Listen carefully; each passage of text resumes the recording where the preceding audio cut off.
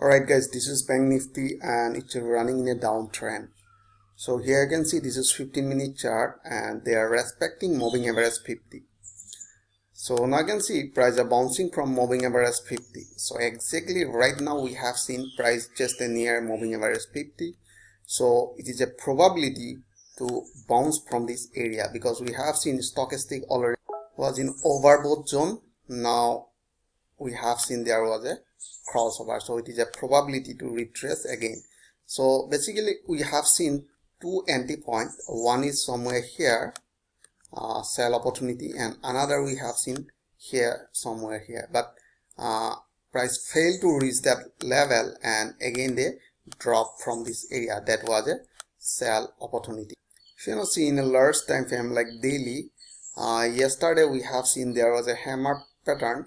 So if you want to enter for the buy, we must wait to break this level around 17,670.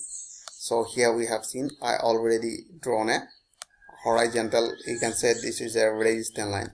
So in H1 chart, H4 chart, we have seen there hammer patterns. Then after that we have seen another pin bar, but they failed to break this higher point, and now they are trying to continue toward the downside. So H1 chart, here you can see this is H1 chart, and H1 chart we have seen this resistance line around, let me draw, 17670,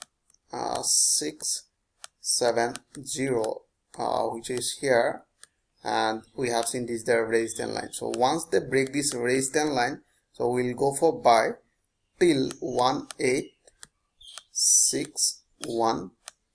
That is another resistance line. Here you can see because they are respecting from this area and act as a resistance line. Now you can see we have seen there was a sell opportunity. So I hope you enjoyed this video. If you like this video, please like and subscribe. Thanks for watching.